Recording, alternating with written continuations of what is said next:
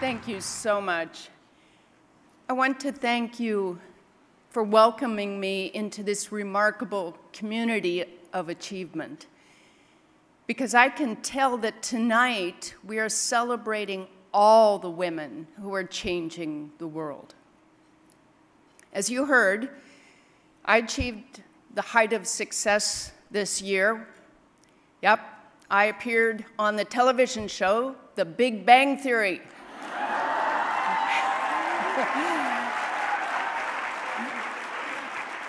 For those of you who haven't had the pleasure, The Big Bang Theory illustrates the trials and the triumphs of physicists at my home institution, the California Institute of Technology, and it's a whole TV show about really big nerds. I finally made it after 32 years of hard work to be the first woman cameo on that show.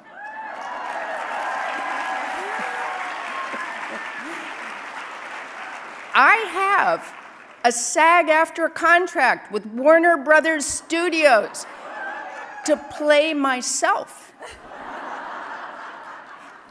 Now, the bad news is that after 12 seasons, the show is over. And some people think that's good news because the characters went from being endearing graduate students to being annoying professors who are lobbying for Nobel Prizes. Last December, I was also invited to a pretty cool party in Stockholm. It was a great party. If you ever get invited, I recommend it. You should go. And I went with 60 of my family and friends, including my IWF friends, and I met some inspiring people there. I have this wonderful photo with Donna Strickland.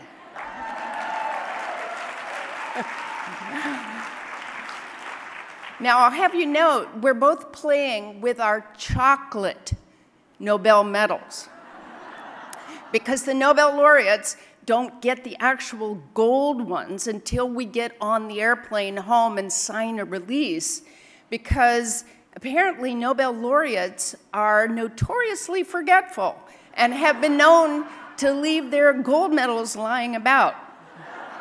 So we had to content ourselves with chocolate for a while. Not too many card-carrying engineers, however, win Nobel Prizes.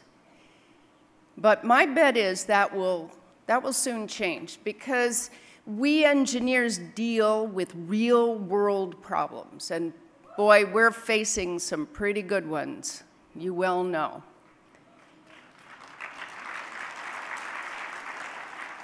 We have to figure out how to feed, clothe, house, employ, keep healthy 10 billion people, and do so without destroying the environment and all the other life we share this beautiful planet with. I have been proud to use my skills to do that, or at least to try to do that. Early in my career, I found inspiration in the greatest engineer and the greatest chemist of all time.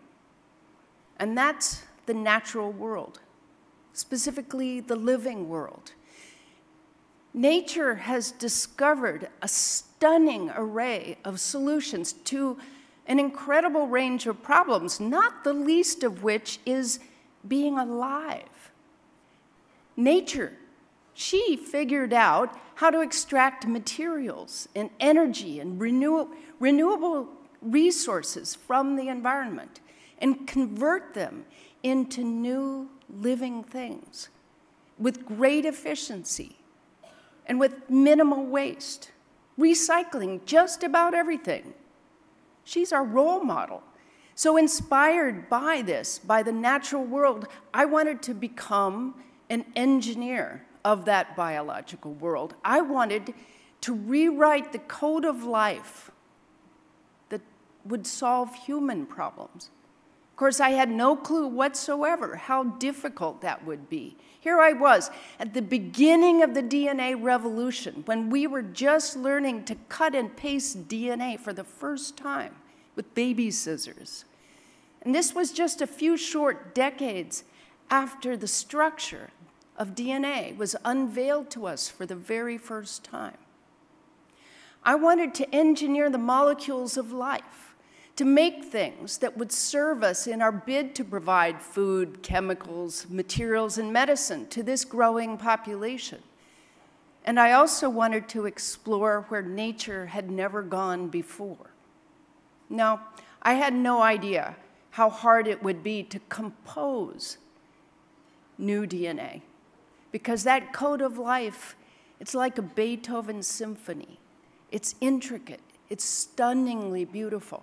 And we don't know. We don't know how to compose like that. But nature does. Nature discovered how to do it using a process that's simple and elegant, and that's called evolution. A simple algorithm of mutation and natural selection that's created all the diversity of life that we enjoy and see. And it works at all scales, from molecules all the way up to ecosystems. There's nothing like it in the world of human design and engineering. So why not use evolution to move into a future? I won the big prize for figuring out how to do that. And the ability to evolve new biological catalysts enabled efficient new ways to make everything from better laundry detergents to jet fuels to new disease-curing drugs.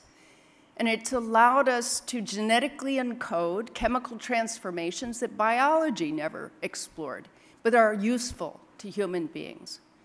And nature learns very quickly when given a good reason to do so. We have a lot to learn from this process of how nature innovates. Because some engineers, they like to talk about the Internet of Things, but that can't hold a candle to the Internet of living things. The living world is the ultimate in crowdsourcing of problem solving, folks. Just think, there's a gazillion organisms out there working 24/7 to solve problems.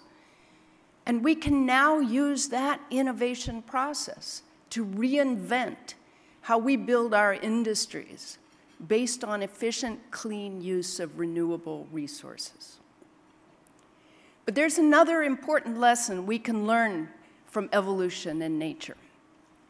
And that lesson is that innovation comes straight out of diversity, of recombining different parts, recombining different experiences.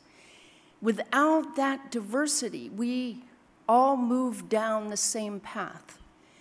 We accumulate a lot of bad ideas. And evolution teaches us that that's a sure route to extinction.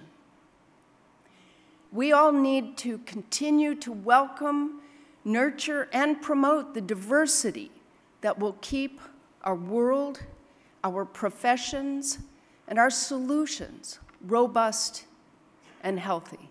And I see that here tonight. So I thank you very much for this wonderful honor, and thank you for having me.